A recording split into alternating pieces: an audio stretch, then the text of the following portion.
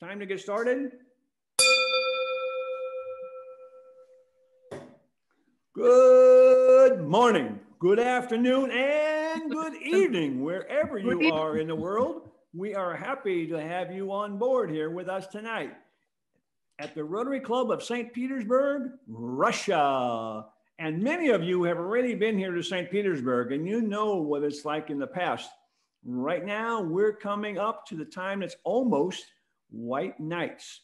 Now, according to the Russian calendar, they do it a little bit different than some other places. Yesterday, June 1st, is the official summer here. You know, a lot of places wait until around the 21st, but here it's 1 June. And we have right now only about 5 hours of darkness each day. Otherwise, it's light till 10:30 at night, 11 o'clock at night, still light. And then getting up in the morning, 4:30, the sun's up again. So we have a lot of light. And if you haven't done it before, and you ever get a chance to come back to Russia during white nights, middle June timeframe, 15, 20, 25 June, it's really, really nice to go for a long walk about 11 o'clock at night in the middle of the week. Most of the local people are sleeping because they're working. They got to get their sleep before they get up the next morning and go to work. There's not a lot of people on the streets or in the parks, but it's still daylight. And it's a beautiful time to take a walk in St. Petersburg, 11 o'clock at night in the middle of June. Might sound a little crazy, but if you try it, I'm sure you're going to like it. So welcome, everybody.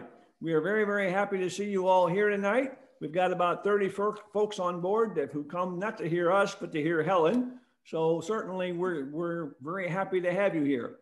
Let me go to my next screen here 1 second, and I'll get to my president's comments and the itinerary, or the agenda. Just 1 second, I'll get there. All right. So I'm going to have my opening comments, and then after my opening comments, we're going to go through other things. I'm going to go through the protocols now and just kind of set things up for the rest of the meeting and our protocols. For those of you who are new, something that we do at every meeting, and we're going to do again this evening, we go through the 4-way test. I would like everybody on the screen, everybody, please turn on your microphone. Unmute yourself. Everybody, please turn on your microphone. Okay, I'm going to read the 4-way test, and after I read each one, I would like for you as a group to repeat it after I finish. The 4-way test of things that we think, say, and do. The first one is it the truth? Is it the truth? Is it fair to all concerned? Is it fair to all concerned? Will it build goodwill and better friendship? Will it build goodwill and better friendship? Will it be beneficial to all concerned? Will it be beneficial to all concerned? Very good. Thank you very, very much for that. I appreciate everybody participating. Somebody's got a phone on making noise. If you will, everybody now, if you please, will mute yourself. If you please, will mute yourself now, please. We're going to have the Rotary mission statement. We provide service to others and promote integrity. This is one of the keys in Rotary, the fact that we do have integrity and we come through when we say we will. We're holding ourselves accountable in Rotary for years, and it's really good. Helping to advance world understanding, goodwill, and peace through fellowship and business and professional connections. It's what we're going to be talking about tonight is peace. And we are the promoters of peace around the world, and we're trying to make that grow. Now this evening, I would like everybody, while Helen's giving her presentation, please leave your microphone off so that we don't disturb her. Microphone off, but leave your camera on. Please leave your camera on so we can see your smiling face. Also, if you'd like to see Helen or other people who are speaking better, up in the upper right-hand corner, there's a speaker's view. If you click on that view and mark speaker's view, you will get a full panorama view instead of a little bitty icon of Helen with her presentation. I have eliminated one item tonight. Normally I tell people, please do not speak about sex, religion, and politics. Tonight, we will be talking a little bit about politics. Helen will be talking about that. So I have marked that out. So tonight, no talk about sex and religion. And the reason we do that is because our meeting will be recorded. We do record our meetings, and Randall posts them about 3 days afterwards. So you'll all be able to see it, Helen's presentation again, if you would like to. So these are the protocols for tonight's meeting. Okay. Now, my president's opening comments. It is interesting to me that we are going to be having the online conference again this year for the second time, and I'm not quite sure what to expect. We know that the ICC group and those folks have a increased presence in this year's conference, and they're going to try to make a bigger impact. And what are we doing? Our little bitty club that we have here, we've got 7 members and we're growing again, because we got down to 6 and now we're back up to 7 and we're growing. We were up to 24 at one time. So we will get back there, just a matter of time. But what's this little club doing? This club as a team is bringing on board guest speakers. And that's our primary focus right now. People who are speaking about Russia, who are speaking about international affairs, who are speaking about things that interest our audience.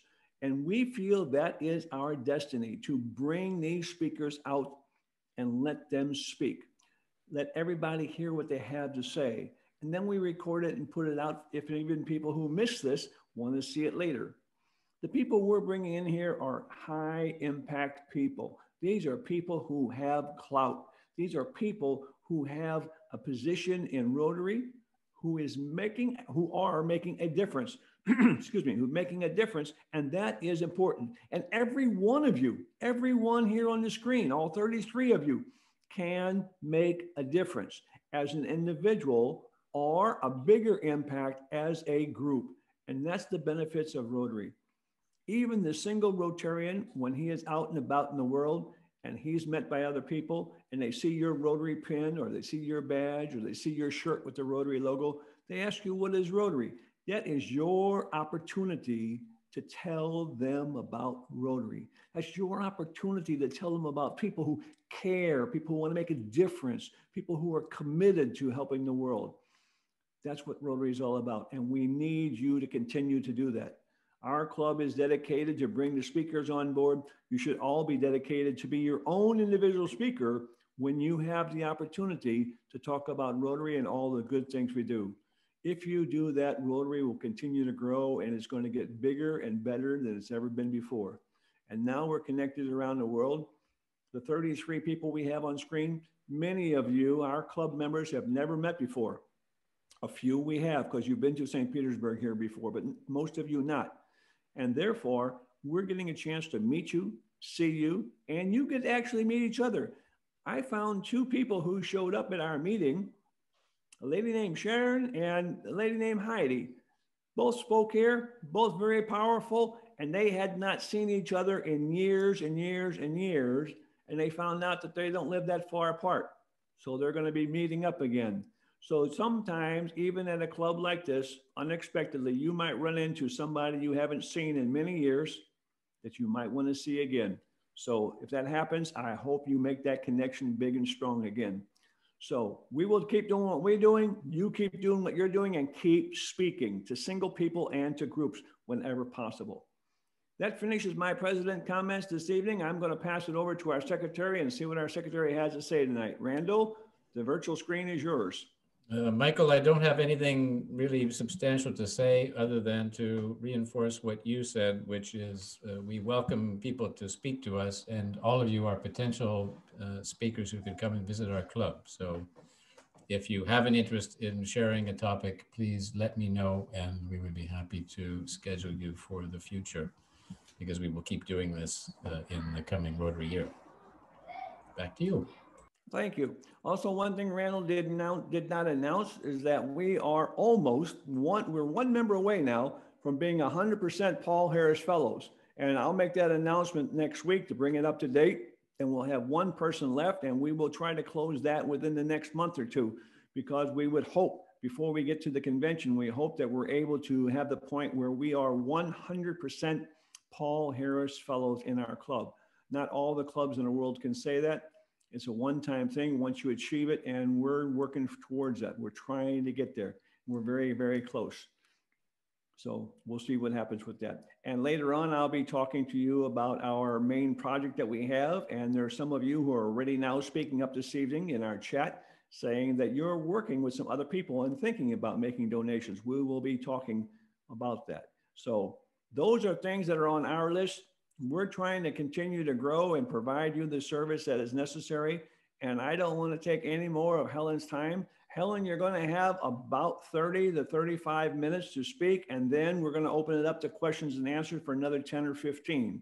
So that'll take us past the top of the hour. So I'm going to turn it over to Helen in a moment, but I got a few things to divulge about Helen now. Yeah. How many of you, I'm going to actually see you raise your hands, how many of you have visited more than 110 countries? Anybody? I know Helen has. Anybody been more than 110? My number's that. Oh, I see one down there. Richard. Okay, Richard. Yeah, not many people can say they've been to more than 110 countries. She's been to 114 countries. So she feels she has a connection in almost every country that she went to. And she is truly a world or global citizen. I know I've worked in 18 and been to 30, and I thought that I was a global citizen. I don't even begin to hold a candle to this lady who's been to that many. So her view on Rotary is that Rotary has already proven that it is ready to help in the world peace effort. She believes that we're ready doing that, and we should do more of it. And she's going to be speaking to us about that tonight. She's a full-time peace activist. You know, she was before a computer executive.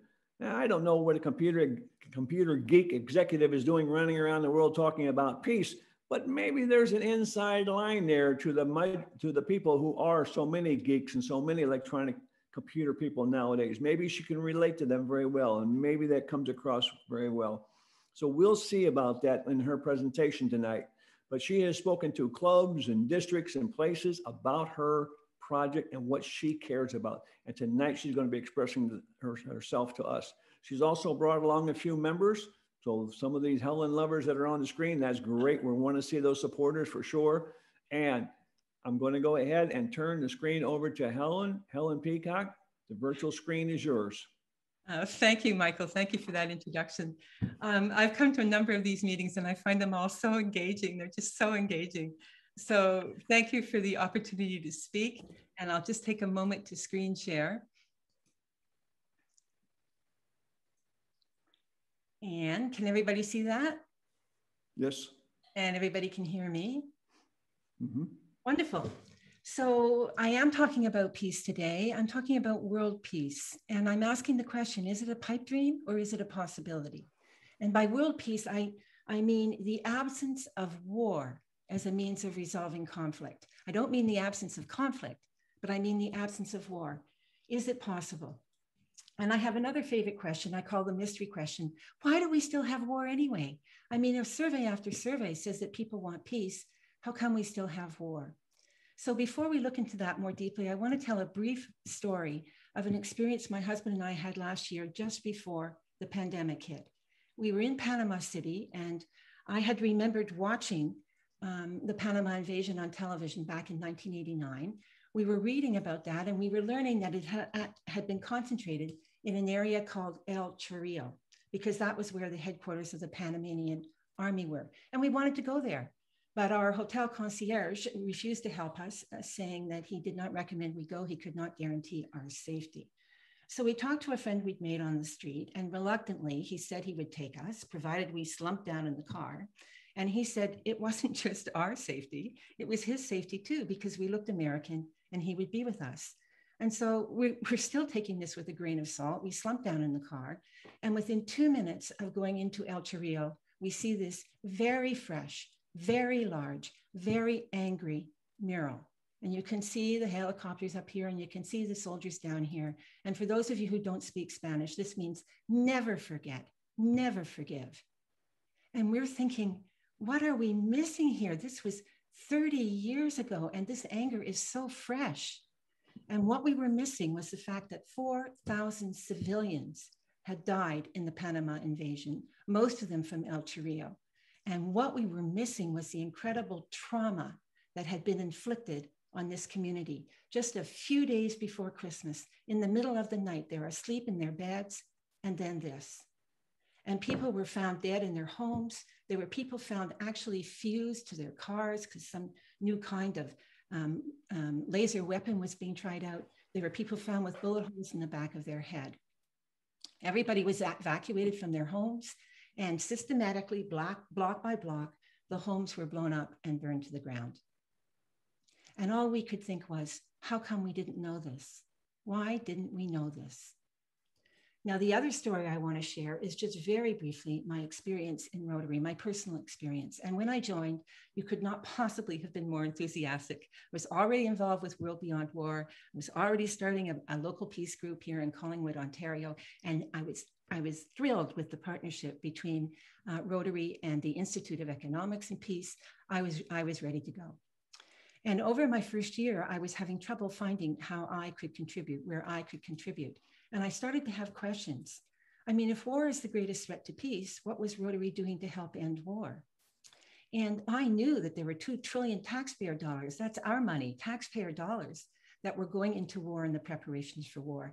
What was Rotary doing to help reverse that or get some of that money diverted to positive peace building?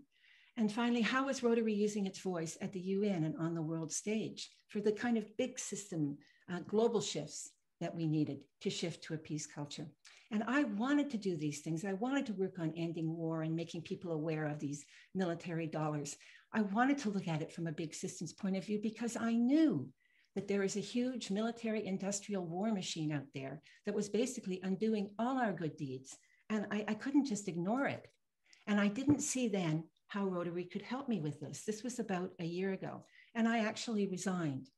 But I was literally only gone for a month when I was invited to come back as district peace chair, given a mandate from heaven to talk about all aspects of peace, the positive peace initiatives, and what it would take to end war.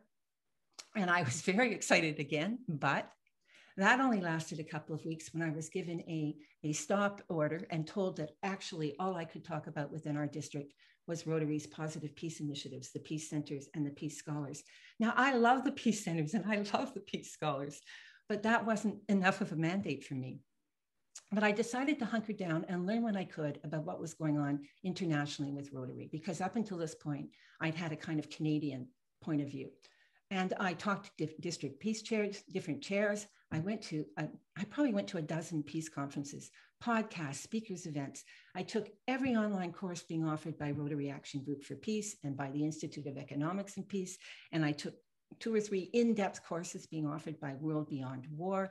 I was busy. And on top of this, I was put on a mailing list without any sort of context around it. And I was receiving 30 plus emails per week from Rotarians working within Rotary to prevent nuclear war. Now, nuclear war wasn't on my radar screen at all. And these emails were going right over my head. So I created a folder in my inbox and had them go directly there. And I read them over the weekend. But something happened over this period. I felt a shift inside me. And I became convinced, absolutely convinced, that Rotary could be instrumental in shifting our planet to peace. And I'd like to share just a couple of the experiences that were so pivotal. One was a conference I went to put on by a Rotary club in India and a Rotary club in Pakistan. And there they were, 2 nuclear-powered countries with leaders who were perfectly comfortable using religion to divide and a disputed border between them. And they were talking about how to decrease the tensions. I didn't know anybody there, but I felt absolutely privileged to be at that conference. And the second thing was a podcast that was put on by a Western group about the, quote, Russia problem. And I take everything that we hear in the Western media about Russia with a grain of salt. And I'm listening to the talking heads talking, and a voice comes from the audience, a Rotarian, who I believe is on this call right now. And she said, has anyone ever thought about talking to the Russian people? And I thought, yeah, what a concept. Instead of these talking heads, we could talk to the Russian people. And I went and looked it up. And as we know from last week's meeting here, there are 77 Rotary clubs in Russia. Some are flying below the radar screen and some are very quiet, but there are 77 clubs in Russia. Isn't that fantastic? And there are inter-country committees between Russia and the US and Russia and Canada. Isn't that fantastic? And then there was a Rotary Peace Incubator Conference. I know several of you may have attended that. There were 50 proposals, and one of them just blew me away. It was a partnership between World Beyond War, one of my hats, and Rotary Action Group for Peace, the other one of my hats. Alison Sutherland and the Director for Education at World Beyond War, Phil Gittins, who happens to be a Rotary scholar. And they were going to put together 10 young people from 10 different countries for an online peace building course given by World Beyond War. And then they were going to mentor these people to implement a peace project in each of their own countries. And the countries were Cameroon and Uganda and Colombia. And I was just, what an opportunity for Canadian kids to get a window into the world, be rubbing shoulders with their peers in these countries. And we had the Canadian team put together and funded, and in there we were the #1 team for this pilot project, which is starting in September. Which now brings me to the emails. So I'm reading these emails. I'm diligent about reading them. And they are going over my head, but gradually a lot is sinking in. And I'd like to share some of the insights I had. There were issues that I truly had not considered. And one was what I call the culture of denial. And of course, I hadn't considered the culture of denial. I was part of the culture of denial. And so much so that, let me just tell you a brief story. One weekend, literally, I had this epiphany. I'm reading the emails and my husband is disposing 3 bins of my books. And I'm feeling a little anxious and I run out and at the last minute rescue 1 book. And this is it. And this was a book that meant a lot to me in the 80s because it was about how consciousness shifts. I'm really interested in how consciousness shifts. How do cultures evolve? Like, how does consciousness shift? And briefly, it was the story about a group of Japanese scientists who were observing the monkey in the wild, the Japanese monkey, and at one point started dropping sweet potatoes on the beach. And the monkeys loved the sweet potatoes, but they did not like the grit from the sand. And then one day, one 18-month-old female monkey took her sweet potato to a nearby stream and rinsed it out, ate the potato and loved it. And she showed her mother what she had done and her mother loved it. And some of her friends picked it up and showed their mothers. And gradually there was a sort of small group in the tribe who were actually doing this. And then one day, one more monkey who had never done this before took his sweet potato to the stream, rinsed it out, ate it, and he loved it. And to the amazement of the scientists, overnight, literally within 24 hours, nearly every member of the tribe had adopted the habit, as if the added energy of that hundreds monkey was a tipping point for the entire tribe. And this is what I mean by tipping point. Now, there's more to this story, but that's not why I'm telling you the story now. I'm telling you the story now because to my utter amazement, this was not a book about the hundreds monkey. This was a book about preventing nuclear war. And I had no memory of that. I remembered the book vividly. I remembered what it had meant to me. I had no memory that it was about preventing nuclear war. So I say that I was basically a poster child for the culture of denial. Other considerations I hadn't thought about, the fact that there are thousands of military personnel training continually so that they can launch a bomb in minutes to destroy our planet. Think about the mindset that's going into that. I mean, even as we speak right now, there are submarines roaming the ocean with nuclear weapons on them. Think about the mindset. And this whole first strike doctrine that we've been reading about here in North America, where the United States reserves the right to drop a bomb on you if they think there's a chance that you might be planning to drop a nuclear bomb on them. And we all know how flawed the United States intelligence can be. And it's not just the US. I mean, NATO has a first strike doctrine as well. Think of the fear that that's engendering. Think of the readiness and the alertness and the anxiety that that engenders in the world. We have to sort of always be on our guard. And this was a new one to me. The threat of use, I mean, they haven't been used, right? Nuclear hasn't been used since the Second World War, right? I mean, maybe nuclear deterrence is working.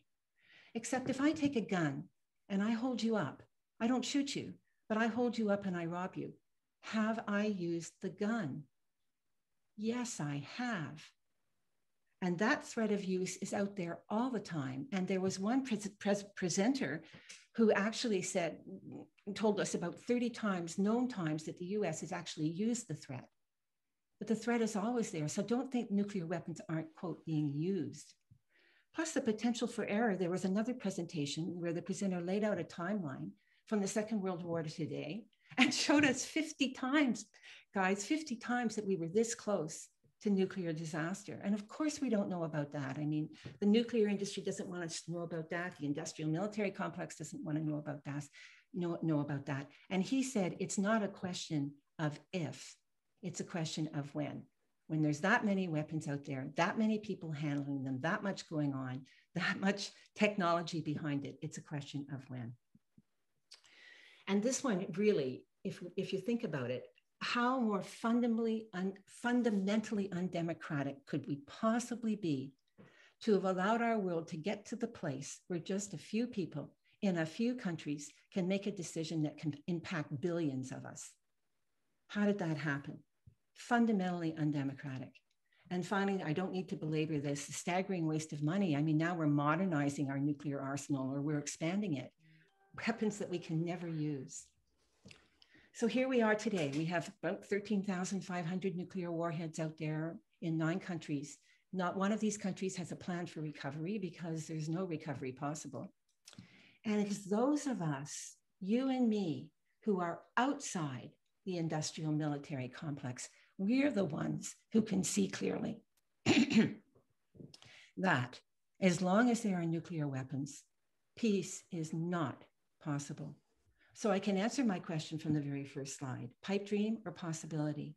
As long as there are nuclear weapons, it's a pipe dream.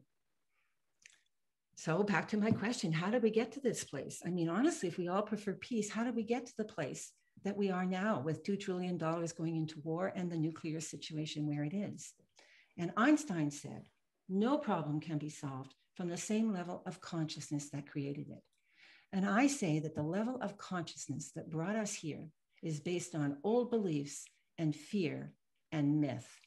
So what are these kinds of beliefs? What do we keep hearing as a reason why we have war? Well, we hear war is inevitable. It's part of the human condition, right? It's part of being human. We've always had it. We always will have it. Don't we hear that? And we hear war is necessary. There are times when you have to draw a line in the sand for freedom and democracy. And yes, there are times when war can be justified as a last resort, of course. I mean, after you've tried everything conceivable, you have to have it there as a last resort. And finally, the industrial military complex is just too powerful politically and economically. You don't stand a chance. Now, aren't these the kind of reasons that we hear? But we're Rotarians, so we ask, is it the truth? Is war really inevitable? And the fact of the matter is that conflict may be inevitable, but war is a choice. It's a choice. China went 500 years without a war. The countries of Western Europe who used to be fighting all the time have gone the last 75 years without a war. War is a choice. And as for war being necessary, there may be beliefs about that at the time of the Second World War, but this is 75 years later, and a lot of research has been done that shows that nonviolent defense is far more effective, twice as likely to be effective without the death and destruction that comes with war. And as for war being justified, remember, to be justified, it has to be a last resort, but nonviolent alternatives, the human mind is infinitely creative. Nonviolent alternatives are proving unlimited. So war can never be a last resort. And if someone tells you it is, ask them to show you the other 999 resorts that they looked at first. And as for this one, when enough people are educated on the suffering of victims and the environmental destruction of war, many people have not made the connection to the fact that a #1 contributor to our climate crisis today is war and the preparations for war. So when enough people are educated on this, the political support will disappear and the power of the industrial military complex will diminish. Okay, so if those aren't the reasons why we still have war, why do we still have war? And John Horgan and many others has done exhaustive analysis applying the scientific method to search for every conceivable possible correlation. And they found only one. Wars are made by cultures that celebrate or tolerate war. And we are living in a culture that tolerates war. And he makes the point that you can tell a pollster you oppose something, but real opposition means speaking up. Real opposition takes work. So we can think of it like this: the 250 wars since World War II, the money that is going into this, the situation now with nuclear, that's just the tip of the iceberg. Our culture is so much broader and deeper. It's in our heads and our games and our books and our historical markers and our education systems and our monuments and our music. It's everywhere. Last year for Remembrance Day, the Globe and Mail, which is the business paper in Canada, had 7 pages dedicated to Remembrance Day and did not use the word peace. Don't you think the word peace should show up? So how do we shift, given that it is so permeates our culture in so many ways? How do we shift our consciousness to a peace consciousness? And I told you there was something more to the story of the hundreds monkey, and this is it. The habit, it was just shocking. The habit of washing sweet potatoes jumped over the sea, and monkeys on the mainland also started washing their fruit in the stream. So it was as if there was this point when just one more person tunes into a new awareness, consciousness shifts so that that awareness can be picked up by almost everyone. And when we think about it, we know intuitively that that is true. We can look at the Berlin Wall. It was up for years. It came down on a weekend, Or we can look at the women's movement. I was part of a consciousness raising group in the 70s. It was exhilarating. And we all know that today, the world is completely different for our daughters than it was for our mothers. Completely different, consciousness shift. So we know intuitively this is true. So, Rotarians, I believe that we can bring that kind of awareness to shifting our world to peace. Peace is in our DNA. It's a fundamental core value of Rotary. It's one of our areas of focus. So let's go back to Einstein. How can we do this? How can we most effectively help shift our world to peace? Well, we have to start with ourselves. And if I could use myself for an example again, how did I not know? I had watched the coverage on TV. How did I not know the impact of the Panama invasion? And my husband and I subsequently watched a documentary called The Panama Deception, which I recommend. And they analyzed all the television coverage over the entire period. And they concluded that television sold the Panama invasion. The anchors talked about it was a good day today for our troops, and we did really well today, as if they were members of the force. And there was no mention, not once, of the dead civilians, and no questioning of the reason for the invasion. Noriega was a drug trafficker, or really? And we all know that wasn't the reason for the invasion at all. And finally, my personal favorite, one night on the NBC News, the US military occupiers were described as engaged in peacekeeping chores, and you saw the pictures, while the Latin American diplomats who had condemned the invasion were described as a lynch mob. Now, I don't think that the television anchors were selling us on this consciously. I think that they were receiving information they believed to be true, and they were passing it on to us. And I think I, sitting there listening to it, was receiving information that I believed to be true, and I did not question it. And this is when we have to develop a discerning mind around this, so that we do ask the questions and we try to get to the bottom about what we're hearing in our news and so on. I also don't mean to pick on the US. It's just this example happened to be related to the US. So we have to look at ourselves first and wake up ourselves. And I know most of you in this audience, if not every single one of you, is doing that right now. Then we can look at the big picture and come back to the 3 questions. What is Rotary doing to help end war? How can Rotary make people aware of this money that's going to the military and get it shifted to positive peace building? How can Rotary use its voice at the UN, and the fact that it's everywhere? Rotarians are everywhere. So I think if we want to answer this question, we consulted the scientists to understand how best to handle the pandemic. Let's consult the scientists on this. I watched the entire unveiling of the doomsday clock, and we know that they left it at 100 seconds to midnight. And we know that their number 1 concern was the accelerating nuclear weapons program. That was their number 1 concern. So if we're going to listen to the scientists and we're going to take this seriously, we need to start, every single one of us, becoming familiar with the Treaty on the Prohibition of Nuclear Weapons. It entered into force in January.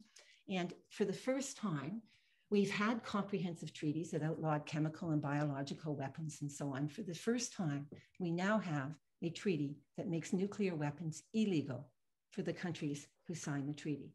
And the treaty is oriented towards ultimately the total elimination of nuclear weapons. It also helps stigmatize nuclear weapons in the same way that chemical and biological weapons have been stigmatized. And even countries who haven't signed the comprehensive treaties don't use chemical weapons anymore because of the stigma. So it helps stigmatize nuclear weapons and serves as a catalyst for their eventual elimination. 86 states have signed the treaty. This is where we're at right now. 86 states have signed it, 54 states have ratified it, and 69 nations did not vote, including all the nuclear weapon states and all NATO members. So that's where we're at. So how can Rotary make the biggest impact on raising peace consciousness? Well, I would suggest that Rotary could start advocating for worldwide support of the Treaty for the Prohibition of Nuclear Weapons. I have permission to be just a little bit political here, but I can just imagine what many of you are thinking right now. She's suggesting we advocate for worldwide support of the treaty. God, what is wrong with her? What is she thinking? Doesn't she understand? She's been in Rotary for 3 years. You think she would have figured this out by now. Doesn't she understand? Rotary can't get involved politically. What is wrong with her? And my answer to that is this: I don't think so. Because I read Rotary magazine in February of this year about Rotary's success in eradicating polio in Africa. I read the article 3 times, and these were the 4 challenges that Rotary faced in making this happen. And how did they deal with conflict? Rotary and its partners negotiated truces and military protection. I'd like to know how you can negotiate truces without being political. And what about the issue of rumors? Rumors were making vaccinations a political thing rather than a means to save lives. So what did Rotary do?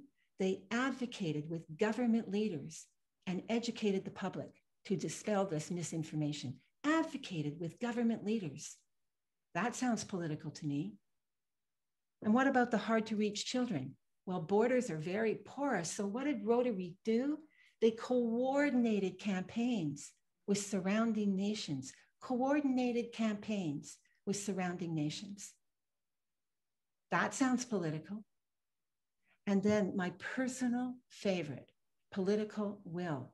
You know, there were countries in Africa where the political leaders really didn't care about eradicating polio. It wasn't a priority. So what did Rotary members do? They used their respected roles in society and often their own personal charisma to advocate to their governments to become active in polio eradication.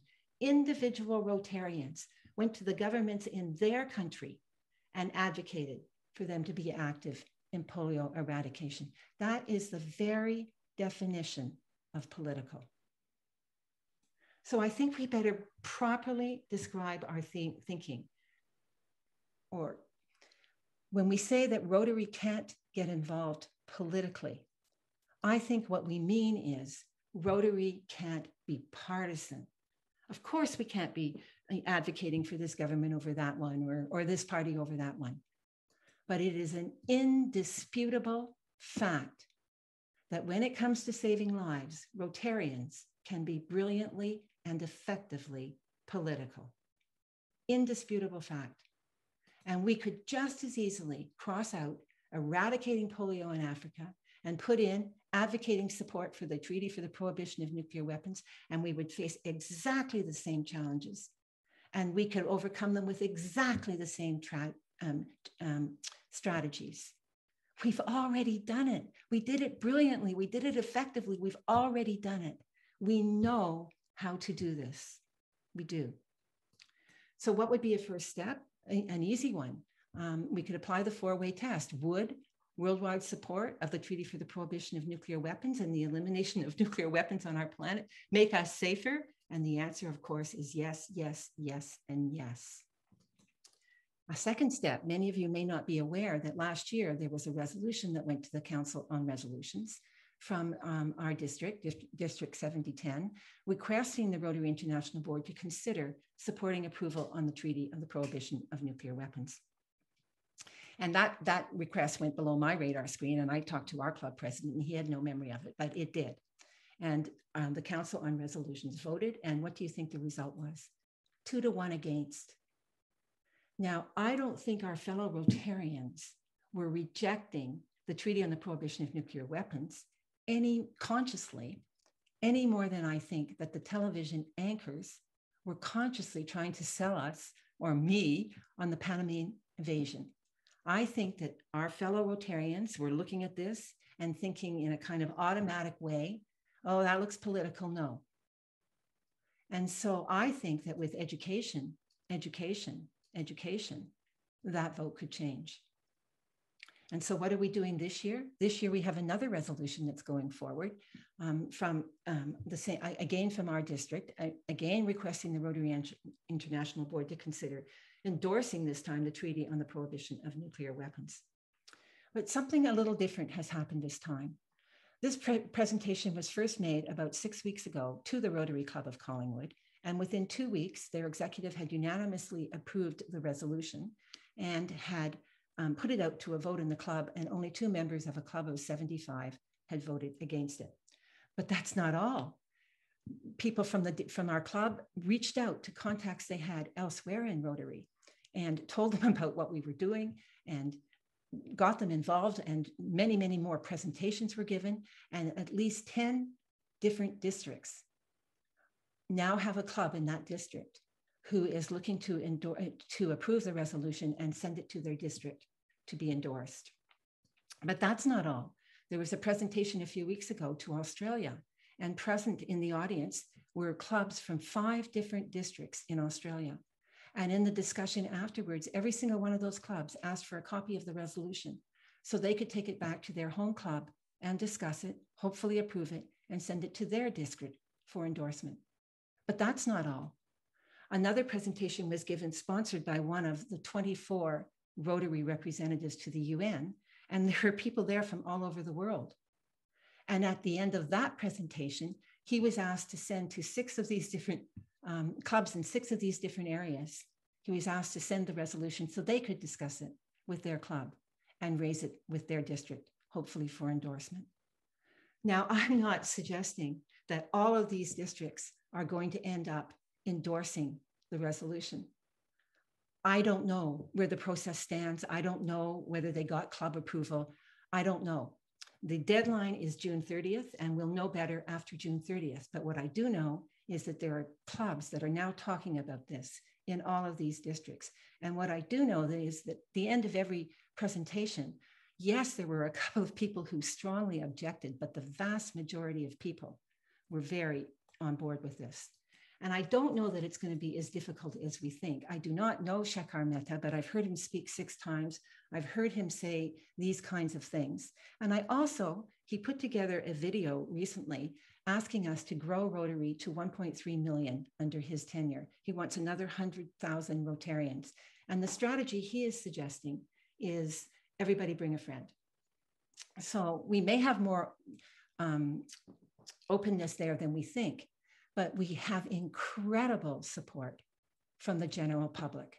Remember I said, those of us outside the industrial, military, political complex, we are the ones who can see clearly that nuclear weapons must be eliminated for us to be safe. And surprise, surprise, since the treaty has been ratified, recent polls, 70 to 80% of citizens surveyed everywhere support the Treaty for the Prohibition of Nuclear Weapons. Not everywhere, but nearly everywhere. And I would suggest to you that by endorsing the treaty, Rotary would be speaking for the 70 to 80% of citizens around the world who want this to happen. We would be amplifying their voice. We would be showing up for them. We would be recognizing how important this is to them. And I would suggest that if we do that, we become more of a compelling organization. We generate a lot more interest in Rotary. And that would be a perhaps better strategy for growing membership than everybody bring a friend. Which brings me back to my question. world peace, pipe dream or possibility? What do you think? And we really would like to know what you think. So we have a very brief poll. I'll just stop screen sharing for a moment and I'll just post this in the chat. So you can see at the bottom of the chat, there's a button to click on the poll. It won't even take a minute. These are very easy questions to answer. And if you would just take a minute and click on the poll and then come back. Thank you.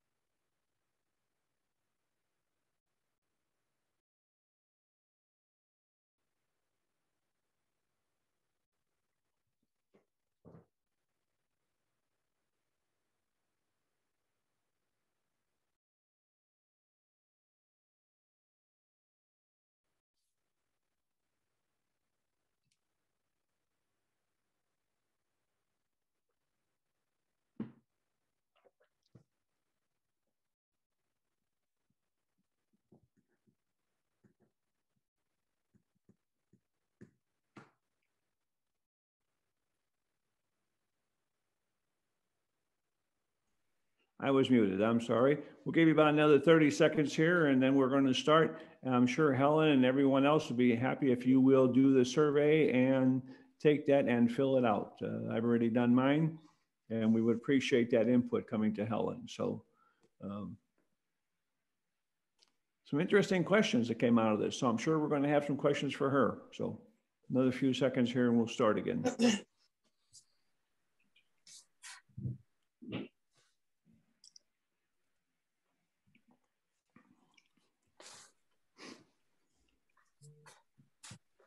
Could I have some direction about how to find the survey? Oh. You click on the chat and then go to the chat. You will see it from me. It's called Survey Monkey. I'm not seeing it. Yeah, if you'll scroll up a little bit, if you're just clicking on the chat now, scroll up just slightly, scroll up a little bit. It says from Helen Peacock, https www.survey monkey. If you click on that, it'll take you directly to the survey. I've just put it in again. Okay, all right. Thank you, Helen. No, I'm not seeing it. Oh, here we are. Okay, got it. All right. Okay, so for everybody, I would like all of us to give Helen a round of applause and tell her thank you very much. Super job, Helen. Very good job. Very controversial subject, and I thought you handled it very, very well. Now, as we normally do for most of you who are on board, you know our normal procedures. I will ask you to raise a hand and we'll get Helen a question and then see what she has to say for an answer. So normally our secretary kicks it off first. Randall, do you have a question for Helen this evening? Well, thank you very much. Yes, I do. That was an amazingly well-structured, well-thought-out presentation. And I want to ask Helen, how many times have you given that presentation to polish it to such a high degree of lustrous shine? I actually don't know how many times, and it's been evolving over time too. So the first time I gave it, it was 45 minutes long and had a number of other examples in it. So it's being tweaked along the way. I probably have given it, I don't know, Richard, do you know how many times? Have you given it at a district level? No. No, you should, because it's just such a you're doing such a super job. Okay. All right. All right. Any other questions? Raise a hand, please. Oh, I'm sorry. Nadezhda, you have your hand up? Go ahead. Unmute yourself first. Unmute yourself. Nadezhda. Well, good evening to everybody. I'd love to ask such a question. If you have given the presentation to the politicians, what was the reaction? And just from your experience. So at this point, I've given the presentation to Rotarians and the general public only. I haven't actually been invited to give it to politicians. But I say again that for people who have spent their entire careers in politics or are part of the industrial military complex, you have to believe in what you're doing, and their livelihoods have depended on this. And I don't think that the push to shift our world is going to come from our politicians. I think it's going to come from us. Yeah. Okay. All right. Very good. I agree. Thank you. Where did Ann go? Ann, you had your hand up? Yes. Well, this couldn't be more relevant. I am the incoming chair of a cause-based satellite club of the We Rotary for International Peace.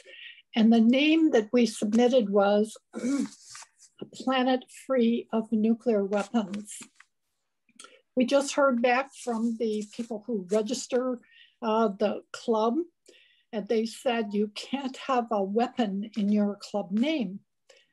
And I thought, okay. So I asked them to give me chapter and verse, because when we revise it, we'll want to certainly make it right. So in fact, it doesn't say you can't have a weapon name in your club name. It says you can't have a political viewpoint in your name. So, and then you can't display any images that look like a weapon.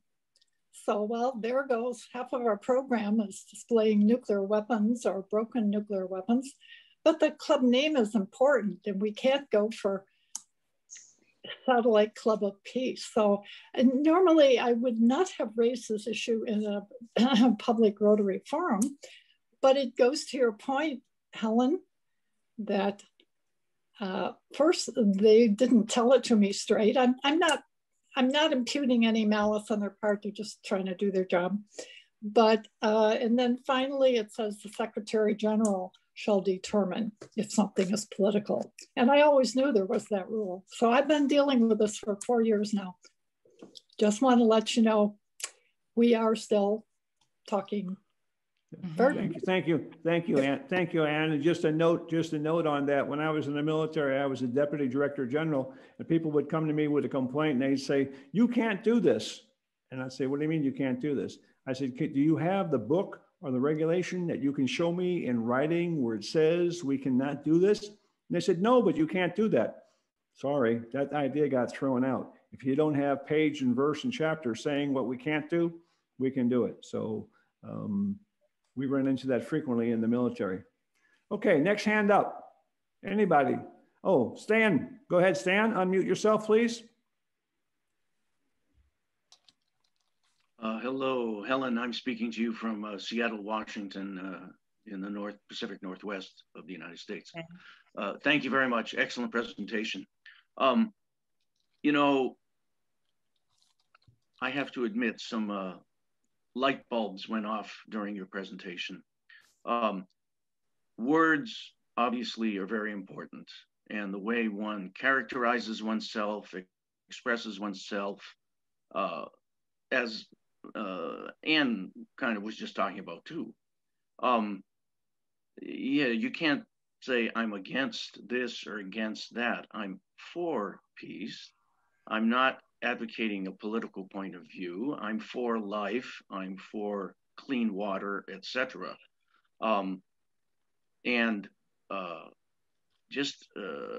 So right. I mean, that was so good the way you used the four-way test and showed that Rotary has taken not political points of view so much, but has done political work. Because in order to accomplish things in many places, I mean, you just have to. There's just no way around it. And one other comment, you know, this isn't going to make me very popular with my gender, but we need so many more women in leadership positions. I've been in a number of countries and done a number of things, and I will tell you that women generally get more done and do it in a more peaceful, cooperative fashion than men. And it's very difficult, you know, the male ego and testosterone, et cetera. Anyway, I thank you very much for that. Thank you. Thank you, Stan. Any comment, Helen, before I move on to the next question? No, I would like to see more women in leadership positions. I think that's happening. I agree. I agree. We should share the boardroom with the women for sure.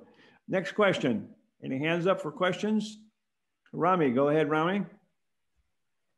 Thank you, Helen, for this courageous presentation. Honestly, it would be very challenging for me to speak in front of volunteers about such a controversial topic. What small steps can I take? As a person who's living in Moscow, St. Petersburg, Russia, it's pretty a hot topic, pretty hot area. So what can I do, small steps, not now, in order to promote this? I guess you could start by showing a copy of the presentation to a small group of friends and discussing it. I also have come to appreciate that. I think Russia's position on the nuclear issue is defensive, as opposed to, I think it's purely defensive. And so it's in a more unique situation perhaps than some of the other nuclear countries. But I would start by having a small group discussions with friends, and ideas will come forward and ways in which you guys can create more awareness. Is that enough for you? The first thing they will tell me, well, they gotta stop first. So how would I answer that? Yes. I think the stopping has to be done in a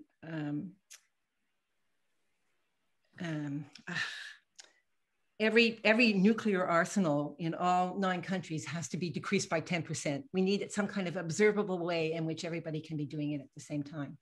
I agree with you. So that Russia has to see that it's happening in the rest of the world before it's going to do it. But I also think that as more and more countries ratify and sign the Treaty for the Prohibition of Nuclear Weapons, the nuclear countries who do not want to give up their nuclear weapons, they don't want to, are going to be put more and more in a position where they are not part of the world at large. And we'll see what happens then.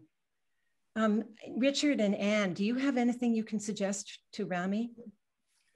I think one of the things certainly as what Helen has done today is the education and to raise the issue, because I think that nuclear weapons it's an existential threat to us all, but nobody is talking about it.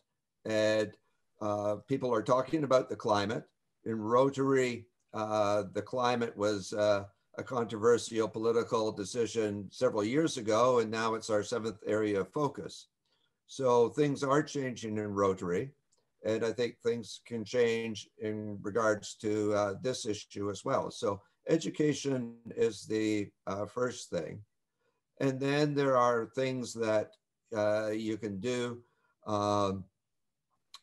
small things such as erecting a peace pole that says, may peace prevail on earth, and putting that in your Rotary Park or wherever. And that, again, just gets people to start to think about it. And then as you can endorse as an individual, and then as a club, the Japanese Survival Hibakusha appeal, which again supports the Treaty on the Prohibition of Nuclear Weapons. So you can do that as an individual or as a club. And so I think these are things that you can do as individuals and as a club in Rotary. And again, it's the grassroots that I think will eventually convince people. And then, of course, as Helen has said, endorse the resolution at the Council of Resolutions. The council is a recommendation to the board. It shows where the membership is at, although it is not a imperative that the board do anything about it. But it is a way of expressing our views. So that's certainly another area, and would again fully endorse Helen's appeal to endorse that resolution. Okay, very good. Rami, I wanted to just add one more thing. That just have you heard of the movie The Man Who Saved the World? Sounds very familiar. Okay, well, he was Russian, and I would really recommend watching that movie. I thought it was gave a lot of insight into the nuclear situation, and he was a hero. So, okay, and just hang on, Robert. Antonina, you're next, but before you do, I want to make a comment to Helen.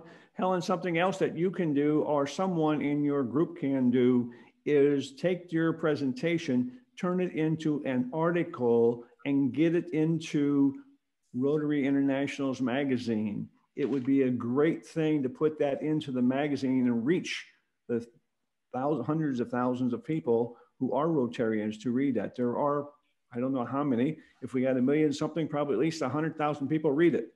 So if 100,000 people read it, that's an place you could put an article similar to your presentation that would be read by a lot of people. Something else you can do. I would support that. Absolutely. I think it's a great idea. Antonina, you're next, please. I'm not sure how you can hear me. It's okay. You have an echo, but you're okay. Go ahead.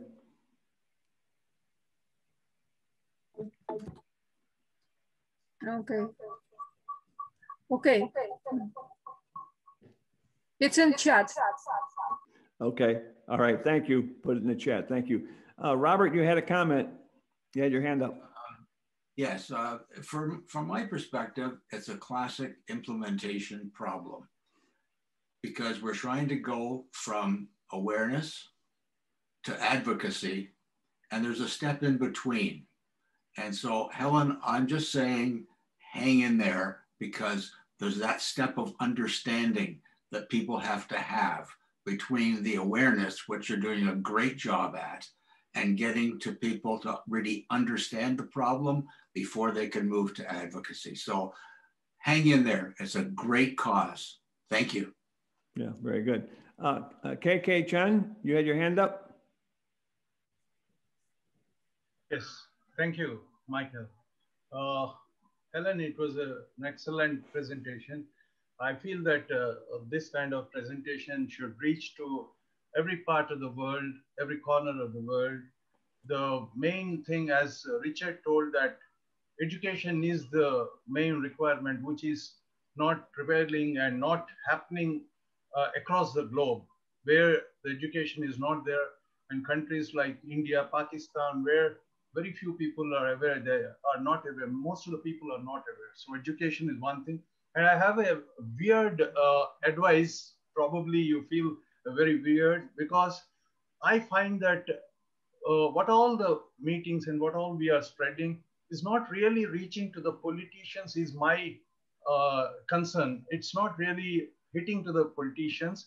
In order to hit to the politicians, the weird idea what I have is, why not like-minded people who are so much interested can really contest into politics, and if they get into the actual game of the thing, and then that will become a igniter, that becomes a catalyst in getting the problem solved, I feel. Otherwise, things are not really, reaching to the right people, the leaders, the politicians, all of that, whatever we are saying. I don't find any in the parliament of any of the countries discussing on this hot topic, which is very, very important. But how can we get it to them so that ourselves getting into the politics, probably it looks very weird, but then that's what I feel. Thank you. Thank you. Thank you, KK. Appreciate that. Any comment, Helen, on that before we go to the next question? I think we can be advocating with our respective governments in various ways. We have petitions, we have parliamentary petitions in Canada right now about this. We have other petitions. We've identified politicians from our Senate and from all 4 of our political parties who are, again, who want to eliminate nuclear weapons. So we're starting to make inroads. I think we have to get to the place in all NATO countries where our Prime Minister in Canada can say, when he's faced with pressure from the US, he can say, look, if I don't sign the treaty, I'm not going to get reelected. It's as simple as that. And that doesn't do you any good because the next guy's going to come in and just sign it. So you understand. And I think that's what we have to do. Right. Very good. Thank you. Irina, you were next. Unmute yourself, please. Thank you, Mr. President. Helen, thank you very much for your excellent presentation. It's a lesson for me how to present my lessons at university. The question is, I grew up in Soviet Union and I was taught that what America did with Japan, it was terrible situation. But once I visited Tennessee, Oak Ridge, and there I was in museum and they showed me that American people were proud and excited what they did during this end of the war, Second World War. And the question is how average American people in general feel nowadays about having such a great power with nuclear arsenal. What do they think about it? Because it's really powerful if you have these weapons. So you're asking me, what do American people think about the fact that they are a nuclear power, a dominant nuclear power? Empire.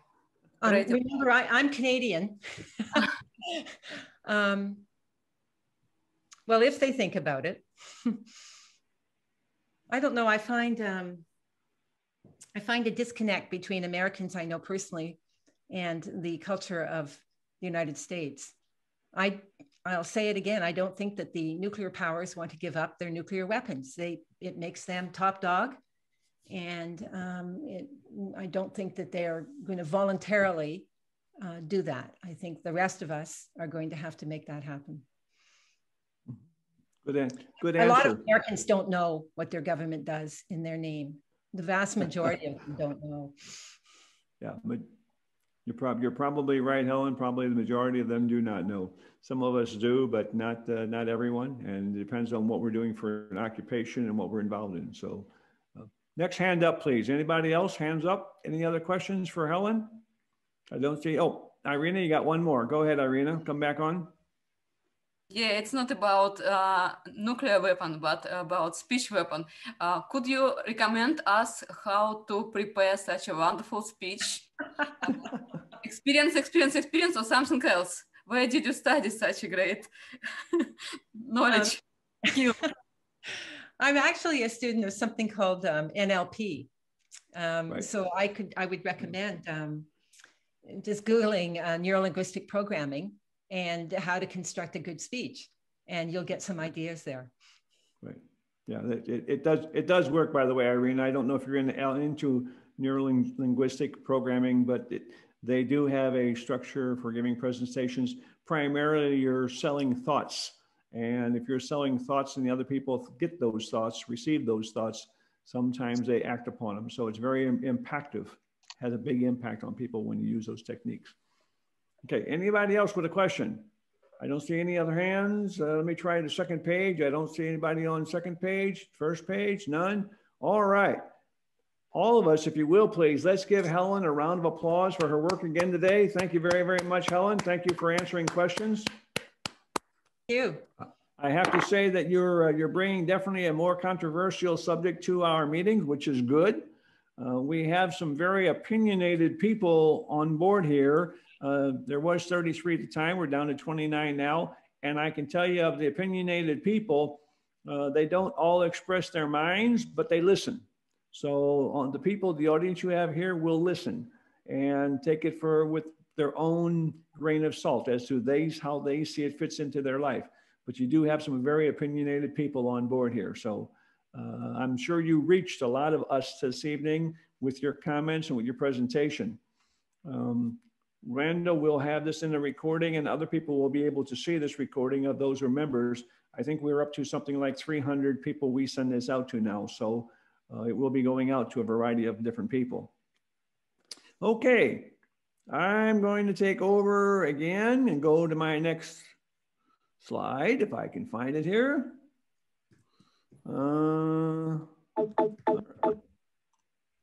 Yep, just one second. Down, come on, computer.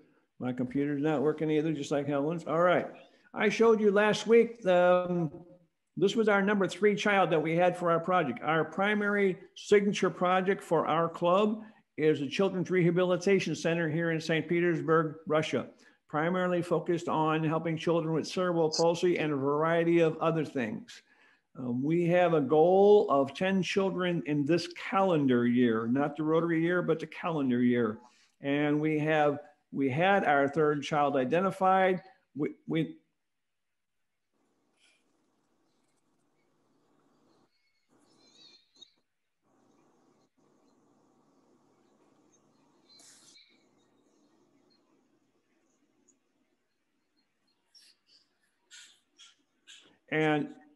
And that was just a very short video, very short one. This center is very dynamic. We now have our 4th child. As I mentioned to you, our goal is to get to 10 children by the end of the year, and we need your help to reach out and do this. A few of you this evening at the beginning mentioned that your clubs or districts are thinking about it, considering it. Thank you very, very much for that consideration. I hope some of those come too. We definitely want to help these children to walk again. Many of us have children and grandchildren who can run and play with all the other children. These children cannot. And we want to see them provided with the opportunity to get out and enjoy life as everyone else. If you ever have a chance to come to St. Petersburg, we can take you to the center and meet some of these children, and they will just win your hearts over. They're so bubbling with excitement and enjoyment, just having an opportunity to progress a little bit. So we definitely need more help, and we certainly will be willing to take you and show you once you're allowed to come back into Russia again. Please reach out, let us know if you have any questions. Also, I have a presentation that I can deliver to your club. If you have a club, a district, an organization, doesn't have to be Rotary, it can be any organization, a women's club or a men's club or some kind of business club. If you want a presentation, I can give them one. I will come online and visit them and tell them about this center, as well as telling them about Rotary. So the offer is open. If you have a group, let me know, and I'll be happy to show up and give them a presentation that talks about our children. All right, our speaker schedule coming up. On 9 June, Stefan's going to be here talk about the Council on Legislation. And with him, there's going to be Maria. Maria is one of the founders, the people who started originally with the Children's Rehabilitation Center. She's German, and she's going to talk to us about the children's rehabilitation of the child. So we're going to have 2 presenters next week, 2 of them instead of just 1. The week after that, on 16 June, we have the person who is the outgoing president of the Netherlands and Russian ICC, and going to be our presenter on the 16th of June. On the 20th, excuse me, on the 23rd, we have a special representative of Russia. Mikhail is going to come and talk to us. And then finally, on 30 June is one of Randall's primary projects he's been trying to get on board for us, the St. Petersburg Flood Protection Barrier. From an engineer, Peter Hunter, who was involved in the designing and the building of the protection barrier for our lovely city here. And since it has been built and up at least twice, there has been an opportunity for that protection barrier to protect St. Petersburg from being flooded. So certainly it's a very, very interesting thing to listen to our own area being protected and how they're going to be doing it. So that's sort of what's on the slate for us. I'm back. Let me get out of here. I'm back to my home page. At this time, we have a few of our members who are still with us from our own club, and I would like to offer those members an opportunity to say anything or make any comments, if they will, please. We're going to start off with Andreas Bone. He's our treasurer and our primary person for our CRC, our Children's Rehabilitation Center. I caught him with his mouth full. I see him chewing, but Andreas, do you have any comments for us this evening? First of all, hey, hello to everybody. Sorry that I've been late for the meeting, but business matters kept me in the office till nearly 10 minutes ago. Next week, I will have a meeting at the CRC to see our fourth child and to say hello to the child and her mom, his mom. And yeah, thank you from my side to all of those who made a donation, which is a great help to the kids and their parents, which are in desperate need to get the health improved of the children, as our President Michael said, that they can enjoy life together with other children and kids. So that's all from my side. I hope that we will be soon able to sponsor the fifth child. Thank you very much to everybody. Thank you, Andres. Appreciate that. Andres is also our club treasurer, folks, so he's the money man. And whenever the donations come, they come through us and then go directly to the center. There's nothing excuse me, nothing taken out by us for any kind of fees for handling it. It goes 100% to the center. And it takes about 2,500 euros to sponsor each child. What we do when money comes in is we start a kitty, we hold it until we have that amount. When we have that amount, 100% of it goes forward to the center for the next child. So we talk to them and they would prefer to do it that way instead of giving them incremental amounts. They would prefer that we hold it until we have enough for a full child. So that's what we're doing currently. Irina, another one of our members. Irina, any comments, please?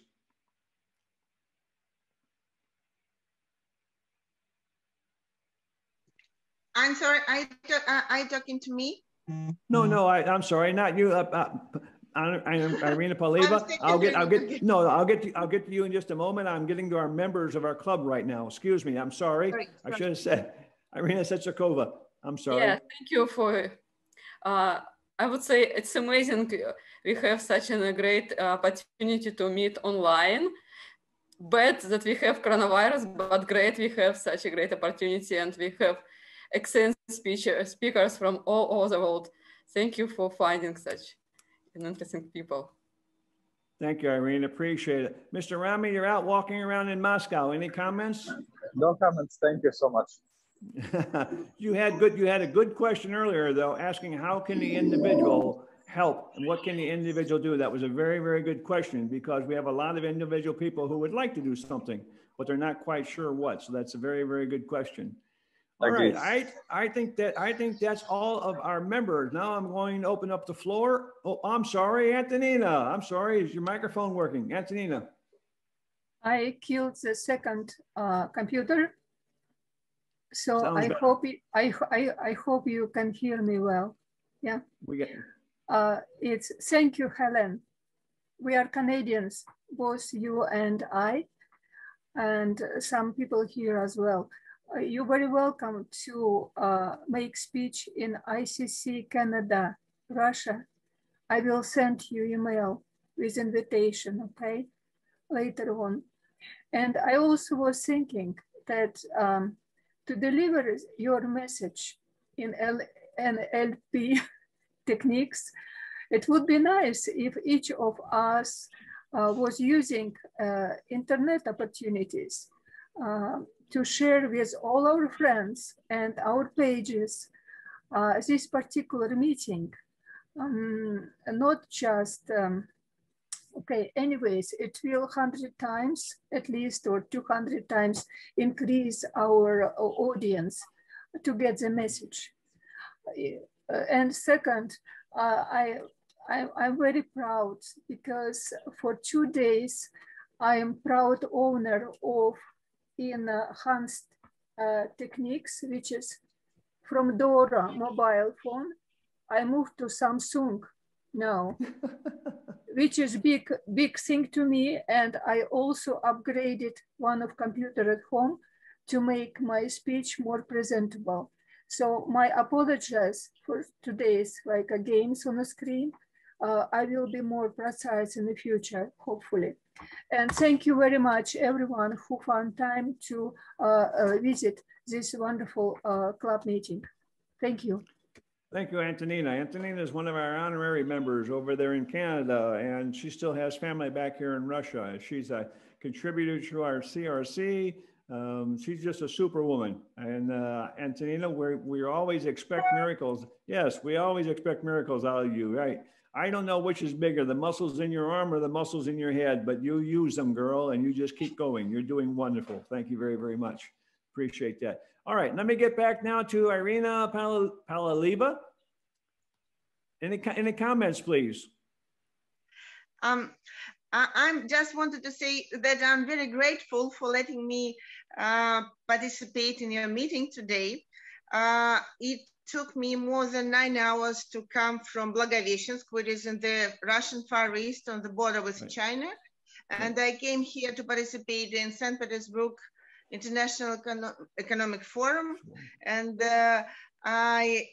it was very interesting for me. It is my first experience of participating in the meeting of the International Rotary Club.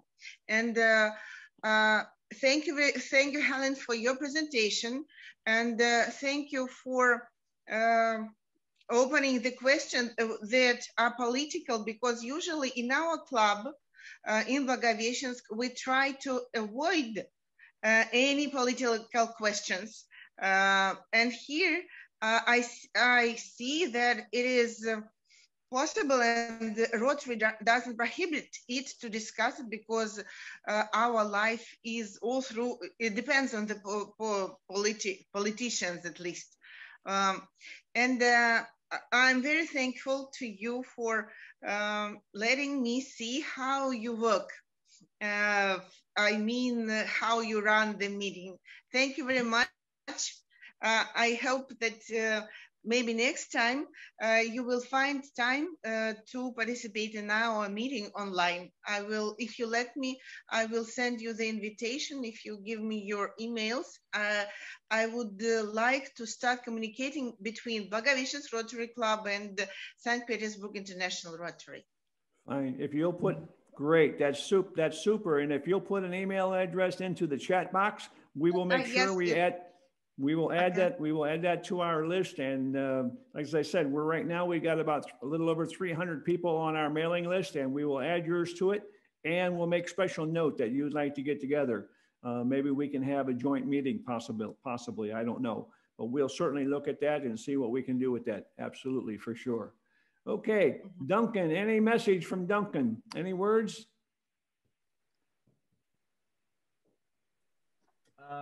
There, can you hear me now?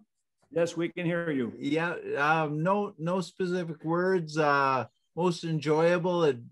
I'm so pleased that we're communicating with St. Petersburg, Russia. Many years ago, I visited Tomsk in Siberia, where my sister actually adopted a little girl. And I was in fact looking at some of my old videos from Tomsk back 20 odd years ago. So yeah, very enjoyable. Thank you so much.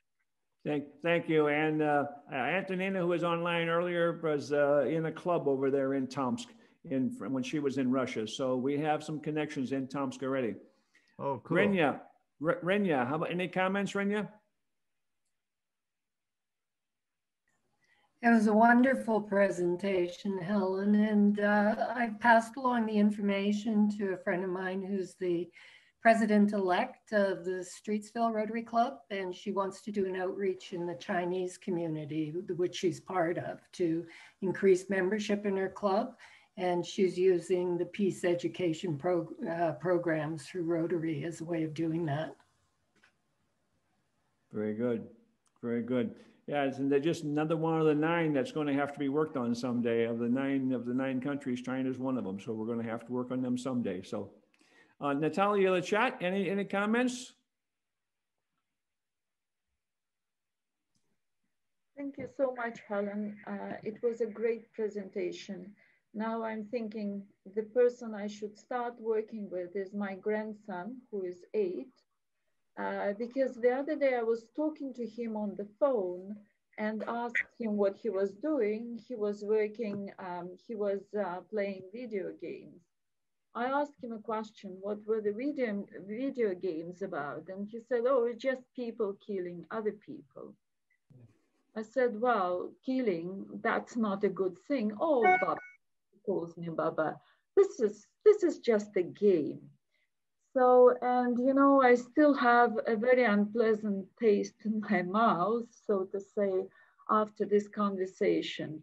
You know, 8-year-olds are being taught in a way that you can kill people as a game. I was scared, to be honest with you. And I'm thinking that we do need to do something with the younger generation to educating them, because this is our future. Right. And it's very important for them to be aware what is a war, what it means to kill. And I don't know whether it's possible, but gaming industry, I wonder if something can be changed in their mindset. Mm-hmm. We need to hack into the gaming industry, and every time somebody is killed, it turns into flowers. And if we do that, then there are going to be flowers coming up everywhere instead of dead bodies coming up everywhere. So you're right. I think good idea, Natalia. Very, very good idea. Yes. Tom Roth, any comments?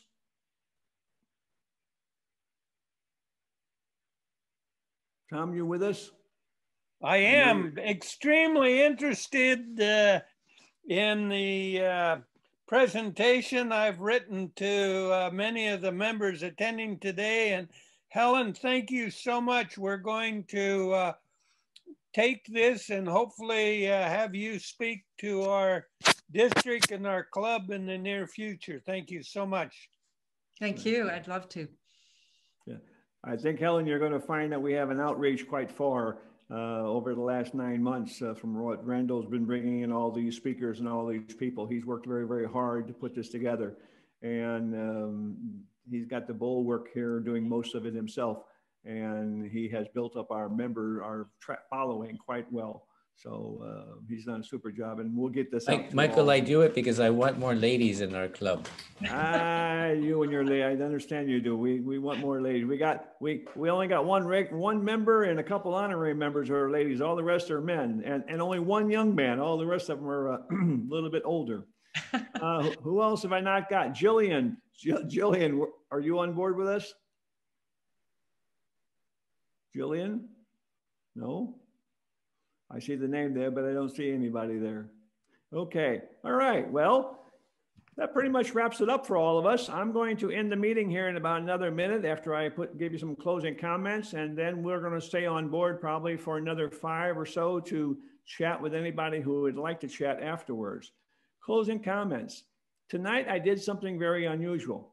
I normally read the protocols, not only for our Rotary Club, but for many of the Toastmaster clubs that I belong to. I'm the Sergeant of Arms for them, and I read the protocols. And tonight, when I read through Helen's bio, and I read through what she's going to be talking about, I decided to strike a red line through politics and say it's okay to talk about politics tonight. And the way she used the word politics was not so political as it was meaningful to change. And I think that is a big, big difference. And we need more people, if they're going to talk about politics, talk about it in a way that she did. So people actually think about politics and not just react to politics. So probably next week, depending on who's speaking, we'll probably have that no politics sign back up again. But in the meantime, we get a controversial speaker in here, we certainly want to hear from them. We do not want to limit their capabilities. And we have had speakers, some of them here, at least one that I can for sure remember, who was 100% pro-Russian, anti-American type person or whatever. and maybe not anti-American, but anti-West, and that's okay. We let him speak, we let him talk, we let him say his thing, and we listen. Getting other people's ideas is important. Hearing their viewpoint is very, very important. And when we hear these viewpoints, we're open to ideas that we may not have thought about before. Just like in Helen's presentation, she said before she got involved in this, she was not aware of a lot of things that have come to her now in the last year or two. She has learned an awful lot, and all of us can learn from her presentation. So if we continue the education is the direction that we can go. And there is absolutely 100% nothing in Rotary that says we will not educate people. Now, it may say some limits about what we educate them, but it doesn't say education is limited. So we can change the wording a little bit and call it education and help people as much as we can. So we should go forward and continue to do that. Helen, again, on behalf of all of our membership, we're very proud of you and your presentation and the stand you have taken to try to make this go. We've got some noticeable people around the world who are working on these things. I will send you an email tomorrow with a couple other speakers we have had who are definitely in the peace movement. I don't know if they're going to connect with you, but they're also doing things for peace. And maybe there's a connection with them. So we'll see what they have to say also, and we'll put you in contact with them. It doesn't hurt to find fellow Rotarians who are trying to go for peace. I think that's going to help everybody. So let me get my bell. Any other following comments before I close the official meeting from anybody? I think I covered everybody on the screen. Randall, go right ahead. Yeah, just one little thing. Next week, we'll have a tag team. We'll have two speakers. Right. So we'll have the past district governor for what used to be Western Russia, District 2220. Stefan Stein will be talking about the Council on Legislation because he's elected as our representative to that. And we will have Maria van Molke, who started the charitable foundation that supports the Center for the Rehabilitation of the Child. So both are going to be different topics. They actually know each other. And they reinforce what we're doing here. So it will be a very interesting meeting. Okay, very good. And Helen, I just got a note from Rami in the chat box.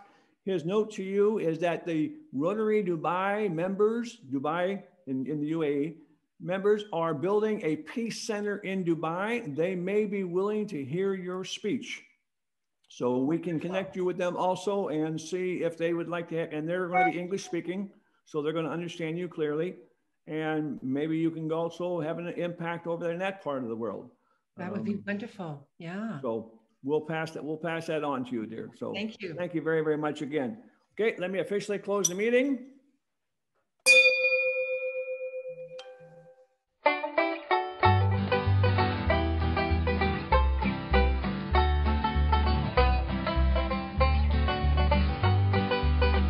Is it the truth? Is it fair to all concerned? Will it build goodwill and better friendships? Will it be beneficial to all concerned? That's a Rotary four-way test. Now many years ago, in 1932, his company was headed down, he knew not what to do. Then Herbert Taylor started on a quest to keep his team from certain doom. He wrote the four-way test. Is it the truth? Is it fair to all concerned? Will it build goodwill and better friendships? Will it be beneficial to all concerned? That's the Rotary four-way test. Adopted some years later by Rotarians worldwide, some simple rules for dealing with the people by your side. A guide for life's decisions, no doubt one of the best. Just 24 quite simple words. The four-way test. Is it the truth? Is it fair to all concerned? Will it build goodwill and better friendships? Will it be beneficial to all concerned?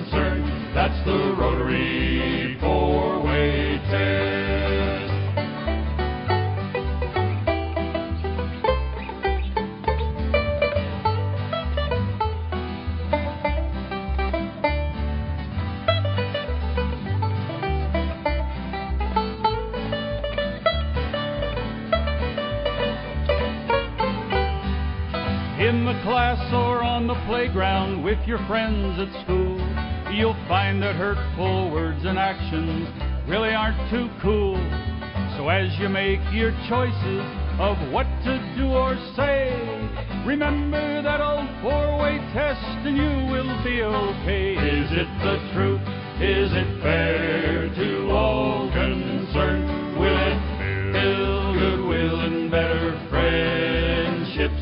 Will it be beneficial to all concerned? That's the Rotary four-way test. And will it be beneficial to all concerned? That's the Rotary